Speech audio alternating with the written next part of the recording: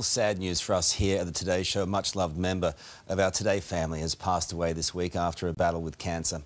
Rowdy was our floor manager for many, many years, and he was there through it all with a huge smile on his face, loved a drink and a dart and loved a story. For me, he and Tracy nursed me through those first few months on this really big gig that I just wasn't up to, and I'll forever remember him.